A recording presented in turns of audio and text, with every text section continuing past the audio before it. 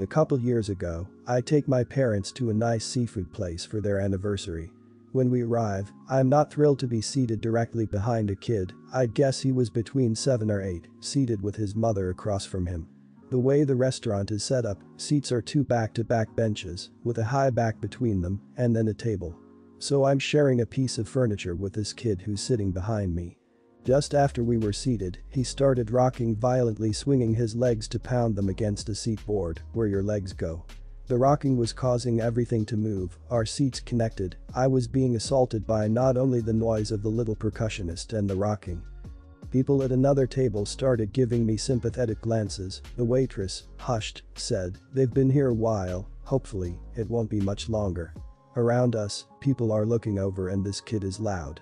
People start saying things to the waitress who goes to summon a manager. It didn't appear to be any disability. This kid wasn't having a seizure or doing anything that appeared neurodivergent.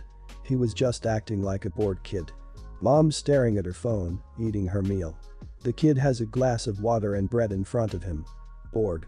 I hear him ask for the phone and she snaps, "I'm using it." Multiple times, "Can we leave?" He's ignored. Our apps come and I'm on a goddamn ship, rocking back and forth, the noise is giving me a headache. I very gently turn around, face the boy, peering around the high back of my seat, and I say, kindly, "Hey, bud. Not sure if you realize, but our seats are actually connected by this back part here. When you're thumping your feet, it's making my whole seat move back and forth.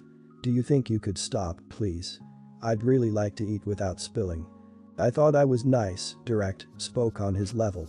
Before he could even respond, he did stop. His mom jumped up screaming at me. "Who the hell do you think you are to speak to my child?" She's screaming. What kind of psycho tells someone else's child what to do? I honestly thought she might attack me. She caused such a scene. The manager ran over, ushered her to the lobby. The cops arrived, told her she'd be leaving. Not sure she got her food, she also didn't pay. I got kudos from the people dining nearby, who said the kid had been horrible, tormenting everyone a long time. I didn't see anything wrong with what I'd done, but since retelling the story, many people have said, "You never talk to another person's kid. You should have said something to the mom." Is it wrong to politely ask a kid to do something? Multiple, seemingly sane people tell me that I was in the wrong. I don't think so. Not the idiot. She is being a negligent parent. I don't understand this mentality. If you're not watching your kid in public, someone is gonna say something. Once at Target, my husband asked a kid to get off of an unused cashier's station. He was playing on the belt or jumping up and down all over the register and grocery loading platform. He could have been seriously hurt and none of the employees would tell him to stop. My husband said the same thing, "Hey kiddo, not a good idea, you should get down," and next thing I know the dad was there physically threatening my husband. You weren't wrong, per se, but this is always a risk when you see a misbehaving kid. 9 times out of 10, the parent isn't paying attention anyway, hence the misbehavior. So when someone finally says something, either the parent is immediately embarrassed and that comes out as angry, or the parent is annoyed that now they have to pay attention to their kid and that makes them angry too. And sometimes, people are just buttheads and let their kids act like buttheads to keep the family butthead tradition alive. Not the idiot. Physically threatening my husband. I have 5 kids, 3 bio, 2 bonus. I would never allow this sort of behavior. I'm sure my kids have been annoying in public, but I have zero issues taking them and leaving because it usually is boredom, and that's not going to get any better. That said, I would not care in the least if someone addressed my kid this way. And I've done it with other kids. Kids aren't idiots. You really can just talk to them with age-appropriate terms or words, just like you would an adult. That mom was not parenting and didn't like to have that pointed out, clearly. Long story short, my family, 35, 12, 10, and I, 32, just recently moved into a new apartment complex. Our unit is at the very back of the building, at the back of the property, so behind us is just a wooded area, nobody lives there. At the very back of our unit and the one across from ours is a small balcony that faces out towards this wooded area. Because it is the way the building is constructed, you can't see onto another person's balcony unless you go to the stairs and lean over the railing, otherwise the wall blocks you. Across from our unit is a family of 4, a young-looking mother, her husband, and their 2 children who are both under the age of 2. I haven't had the chance to go introduce myself because I think one of their babies is a newborn and honestly, mama seems exhausted. Anyway, a couple of nights ago, I made a horrific discovery. Went outside to call the boys in for dinner and found them both with their upper bodies flung over the railing, staring into our neighbor's balcony. I grabbed both by their pants and asked them just what they think they're doing, and that's when I see it. From their vantage point, they could see straight into the neighbor lady's balcony, where she was sat completely topless, with underwear on listening to headphones. I was livid. Not with her, but with the boys. The way I see it, she's on her own personal property, where no one is supposed to be able to see, and not drawing any attention to herself. Plus, if she's breastfeeding, I get not having a top or bra on. It's tedious to remove every few hours, and for every feeding in between. And who wears pants in their own house? Anyway, I digress. I pulled the boys in the house and took away their video games and phones until further notice and told my husband immediately when he got home. But surprisingly, he was mad at me. Saying boys would be boys and the lady should have some decency to wear clothes outside and asked me to speak to her about it. I ripped him a new one and spent the night on the couch, after which he apologized, but the boys still seem upset with me. Am I the idiot for punishing them but not saying anything to the neighbor? Okay, your husband's boys will be boys comment is stupid and needs to go. That being said, your boys are still children, well, one's a preteen, and it is natural for them to be curious about a semi-naked woman. What you need to teach them is that it's okay to have this curiosity, whether they be male or female, by the way, Mr. OP's husband, but it is not okay to stare at their neighbor like that. This is also a good time to bring up consent. So in a nutshell, not the idiot, but you need to work on educating them more than punishing them right now. Absolutely punish their butts if they do this crap again. Not the idiot. The boys and husband are completely in the wrong here. The boys invaded someone's privacy and the husband defended them with the worst possible argument. You really should explain to your sons about boundaries and gender equality, and perhaps even you can explain your husband's reaction by telling your sons how women are blamed even when they are victims and how they should never do that. I'm glad you're there and your husband isn't there on his own. We'd have two more disrespectful boys in the world if he was. Not the idiot. I do think it is important for you as parents to teach them to respect boundaries. What if they were doing something in private and others were watching and ogling? What if you were doing something, would you want other people to go out of their way to invade your privacy? Maybe talk about why it's wrong to do that, not necessarily punish them yet. But if they do multiple times where they don't seem to respect boundaries or privacy, then maybe explain there will be whatever punishment. Over the weekend, I, 23, went to dinner with some of my dad's relatives who I don't see very often. My dad has never gotten along with my uncle, his brother, and I haven't either. He's rude, condescending, and we don't agree with him on a lot of things. Normally I just try to ignore him. However, at dinner, my uncle asked me about my car I had shown up in my new job. I started my job a little over a year ago after graduating college, and I worked hard for it. I make a lot of money, and I'm proud of that. Software engineer. I recently bought myself my dream car I've always wanted. Uncle asked, "How much are they paying you anyway?" in a condescending tone, and I just point blank told him how much I make. I guess I was supposed to laugh and say something like, "Oh, enough," but I told him the number. He started going off on a rant about how number 23-year-old should make that much money and how stupid my company is for paying me that much. I got pissed and said, I deserve every penny I make. I work hard and most people can't do what I do. Well, I guess this really made my uncle angry because after dinner I received a text from my cousin saying I had been really rude at dinner and insulted my uncle's intelligence. My dad sided with me since he hates my uncle anyway, but my sister agreed with my cousin and said I shouldn't have said how much money I make or talk to my uncle the way I did because it was impolite. Am I the idiot? Not the idiot. The exact same thing happened to me. My grandfather asked my dad how much he paid for my car in a very rude way like my dad is spoiling me, but he said he didn't buy it and me being offended, told him I make a lot of money, said exact amount like you, being a full-time trader. My dad is also a trader, so us being a team makes good money. He went on saying money won't last me. I disagreed and defended my job. This conversation ended in him telling me I make too much money and I'm gonna end up a player or an addict and I must marry someone instantly to prevent that. I'm 20 so hell that. Not the idiot. Once a friend asked me how much my parents make, we were like 11, I answered that my parents don't tell me the exact number, but my mom makes about insert number here and my dad makes about insert another number here.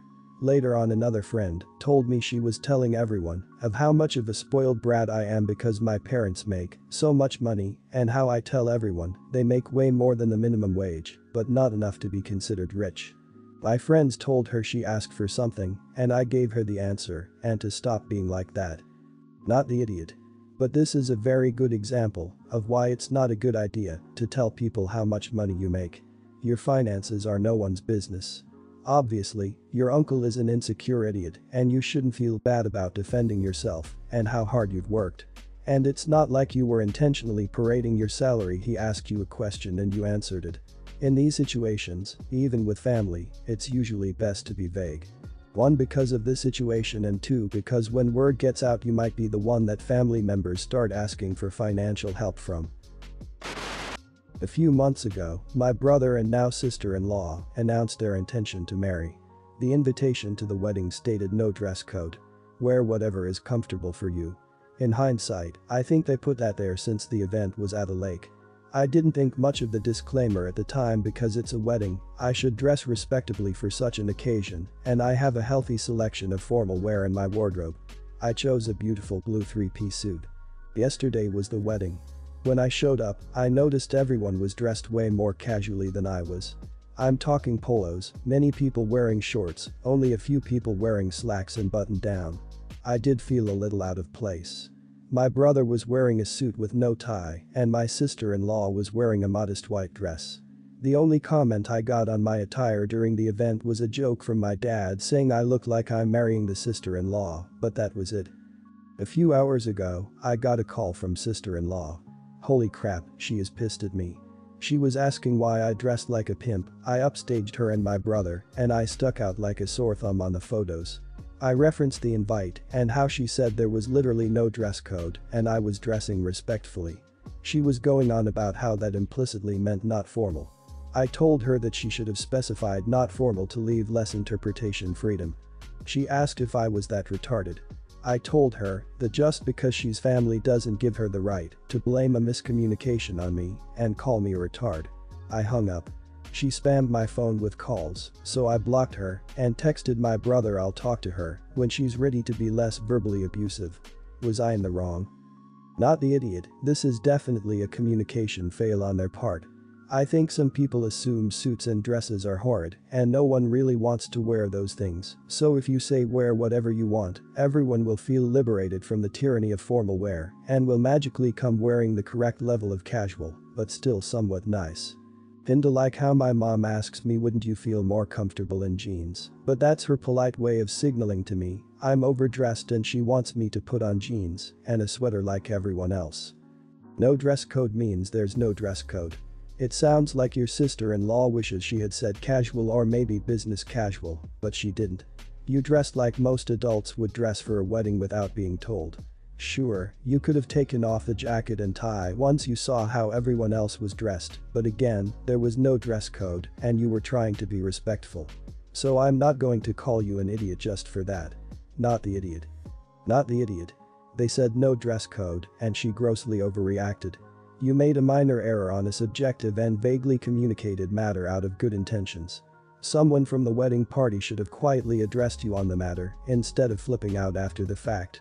Formal attire is the standard for a wedding, so it's quite foreseeable that guests might default to nice formal clothes if instructions are vague or non-existent. You did not do enough to qualify as an idiot. She did. 8 years ago, my 29 sister, 32, got pregnant. The father wasn't involved and my sister didn't want the baby, but she also couldn't bring herself to terminate or adopt out to strangers. She approached me and my now ex-husband and asked if we would be willing to adopt her child. We weren't sure as we were concerned this would lead to issues down the line, but my sister insisted that it wouldn't, so we ultimately agreed. Before Lucy was a year old, my husband left us both because my sister lied about Lucy's father. When Lucy was 4, I got together with my wife and we married last year. My sister has said that seeing me and my wife with Lucy, who is now 7, confirms to her that she made the right decision. When I first adopted Lucy, my husband and I told my sister that we wanted multiple children, which she said she was fine with at the time, but now my wife and I are looking into our options, and my sister objects. My sister has been staying with us since July because her boyfriend kicked her out. She keeps asking Lucy if she's sure she wants siblings. Lucy has said that she does, and telling us she's worried we won't be able to give Lucy what she needs, and then today happened. We had an online consultation with a fertility clinic to talk about sperm donation. We told my sister about it and asked her to keep an eye on Lucy while we talked. The Wi-Fi went randomly on and off 3 times during the session, booting us out of the call each time. The 3rd time, my wife went to check it and saw my sister holding the power cord and Lucy trying to plug it back in. Lucy saw my wife and said, "Auntie keeps turning the Wi-Fi off." Wife plugged it back in, but we could no longer get into the session, and we got an email from the doctor saying that if the Wi-Fi is going to be this bad, then maybe we should try a more local clinic as we can't do online consultations. When we confronted my sister, she admitted that she wants Lucy to be an only child, so she has 100% of our undivided attention, and then said in a sarcastic tone, "Forgive me for only wanting what's best for my daughter," to which we responded that Lucy isn't her daughter. Things escalated until I said that my sister should go stay with our parents, and my wife drove her to their place. Since leaving, a few hours ago, she's apologized and begged to come back, and my parents have also asked me to take her back, but I've refused. They've all called me an arsehole for kicking my own sister out after one argument, because now she's unable to get to work, no car and too far to walk, and she's back in her childhood room, while at our place she had a studio to herself behind the house. Am I the idiot? I'm 100% curious about her opinion of you not giving Lucy enough of your time if you have siblings for Lucy. Because it somewhat sounds like she resents having had to deal with siblings growing up. As the younger sister, did you get a lot of resentment from her? Was she the look at me child at your big events? As an only child, I'm on Lucy's side, give me a sibling.